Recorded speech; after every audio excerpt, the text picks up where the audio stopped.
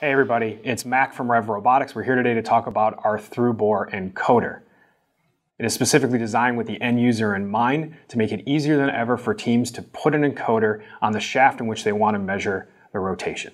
The encoder itself supports both quadrature and absolute positioning, as well as having a native half-inch hex. So mechanically and electrically, you're able to get the thing running out of the box quicker than ever.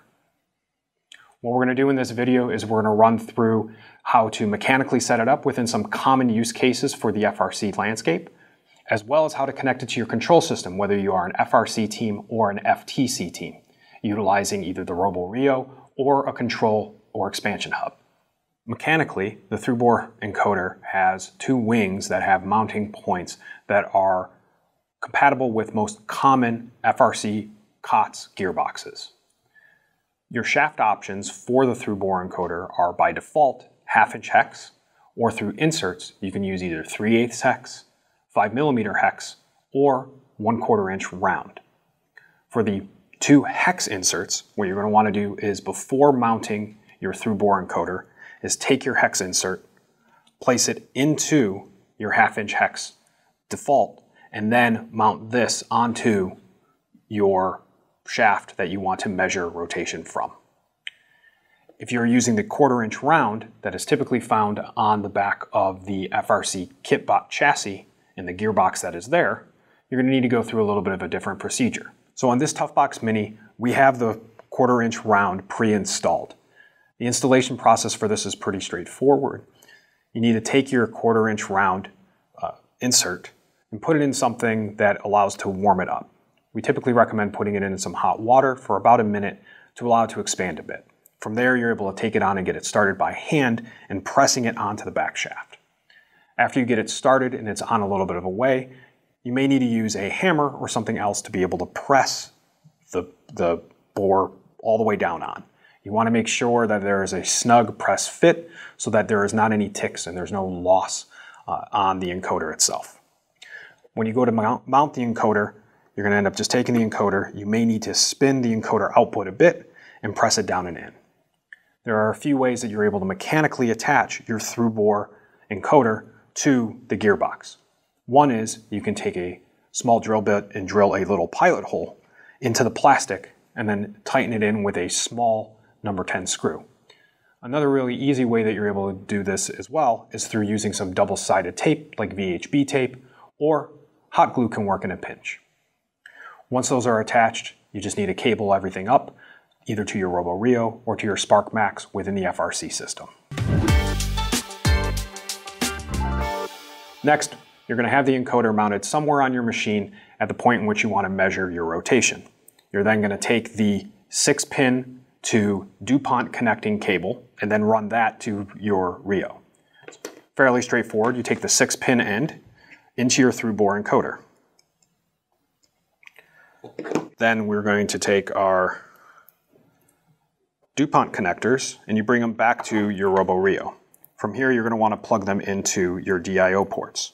Just make sure that your ground and power are going to the right location. Ground and power for each connection will be black and red respectively, where the colored connection is going to be your signal. To be able to find which signal you are going to be reading with each cable, please reference the datasheet, which is available on the product page. For this example, we connected all 4 cables. Depending on your use case, you might only use 1, 2, or maybe 3, or potentially even all 4.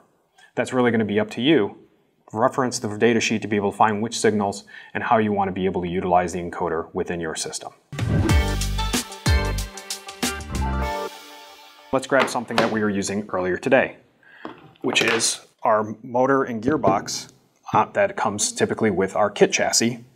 We already have a Through Bore Encoder that's mounted on here, and we're going to use the 6-pin to 6-pin connector to then drive directly into our Spark Max.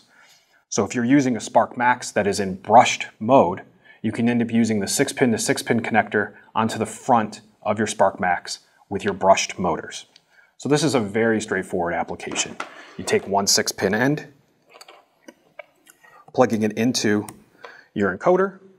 You then take your other 6-pin end and you plug it into the front of the Spark Max. It's that easy. Then through your Spark Max API, you're able to call that encoder and being able to get distances with brushed motors. So if you're utilizing your kit chassis, it's a really easy way of getting up and running with some of the smart robot features that are available on the Spark Max. So for this, you're going to need either a control hub or an expansion hub to be able to run with. Again, there is another cable that comes with it. You're going to take your 6-pin end and you plug it into your through bore encoder. This goes down to a 4-pin JST, which is very similar to what is on the encoders that are on the back shaft of the motors that are FTC legal. You're then going to take this and plug it into one of the quadrature encoder ports that are on the control or expansion hub. At this time, the FTC control system can only support quadrature encoding. So even though the through bore encoder does have the absolute positioning available, for FTC teams, we're going to need to wait for a firmware update to the control and expansion hub to be able to use that functionality. So with that, we've covered the mechanical as well as the wiring of the through bore encoder within both the FRC and FTC control systems.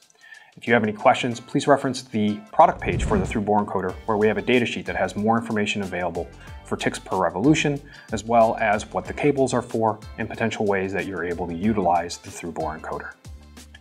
If you have any questions, feel free to email us, support@revrobotics.com. Good luck at the competition, and we hope to see you out there.